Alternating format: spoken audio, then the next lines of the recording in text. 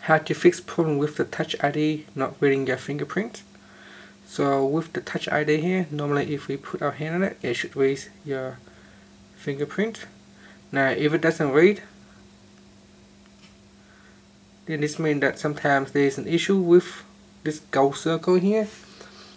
So basically, if there is too much dirt or grease on this Touch ID, we need to clean it. So make sure that you clean it with a cloth. So get a cloth and clean around here.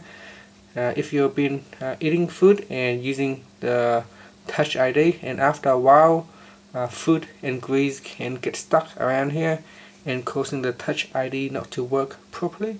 So by getting a cloth and cleaning this area here on the Touch ID around the edge like this, so pushing it down and clean around the gold circle, give it a real good clean, and most of the time this can fix the issues.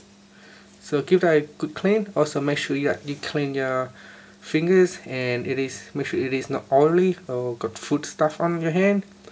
Then give that a try again, and you'll be surprised that it will work and fix your problems. Thank you for watching this video.